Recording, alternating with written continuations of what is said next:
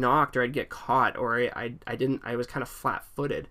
And when I actually ended up looking at my video, I would think I was on my outside edge, but my foot was actually here.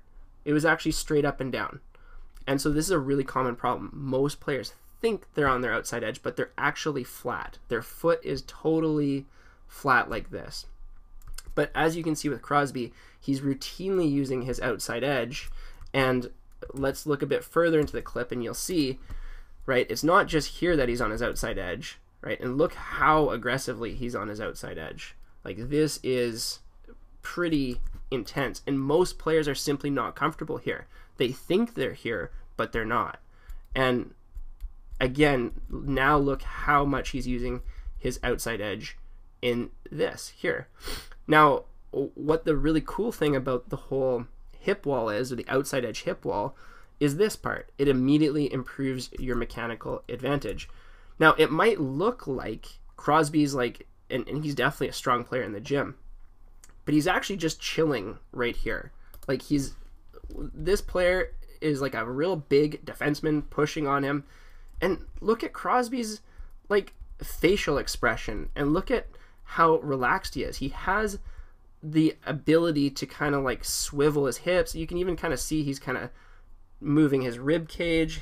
He has the wherewithal to move his hand. He's got his head up, right?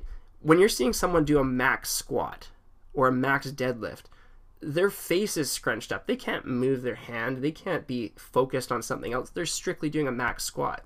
But here, you can actually see he's actually quite relaxed and aware, and that's purely because of his outside edge positioning.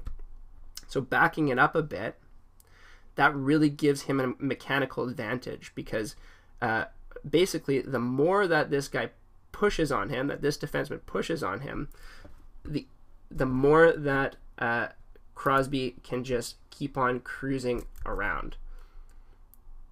And you can actually see it right here. There's multiple pushes, and Crosby's still able to swivel around him. And that's all because of the outside edge hip wall.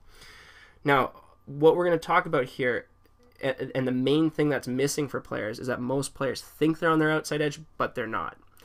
And what you need to do to actually change this for yourself and to adopt this new mechanic for yourself is to get awareness of your actual Y angle. So you need to get awareness of it before you can change it. And that's what the coaching is